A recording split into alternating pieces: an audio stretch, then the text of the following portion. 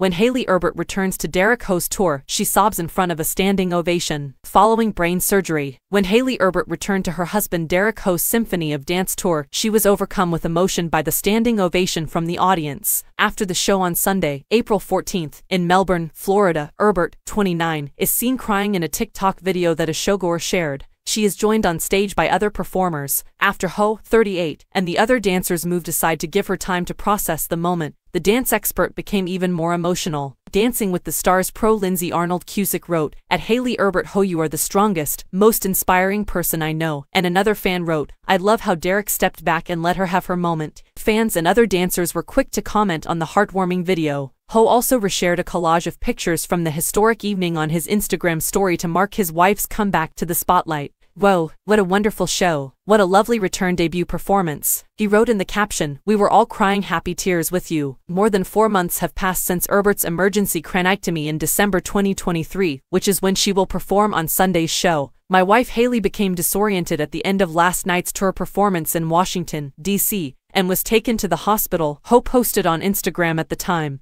She needed an immediate craniectomy after it was discovered that she had a cerebral hematoma from a ruptured blood vessel. Her health is stable. An intracranial hematoma is defined as a collection of blood within the skull by the Mayo Clinic. In order to relieve pressure caused by the excess blood, a portion of the skull had to be removed during surgery.